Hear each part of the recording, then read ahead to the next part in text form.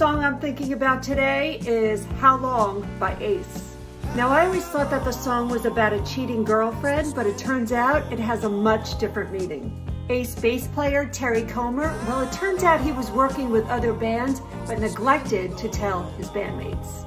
In 2009, Paul Carrack was asked about the inspiration. He said, rather than being about a two-timing lover, it was about another band trying to nick our bass player. The song was released in 1974 with Terry Comer playing bass. How Long was the only Ace hit. Paul Carrack went on to sing lead in Squeeze and Mike and the Mechanics.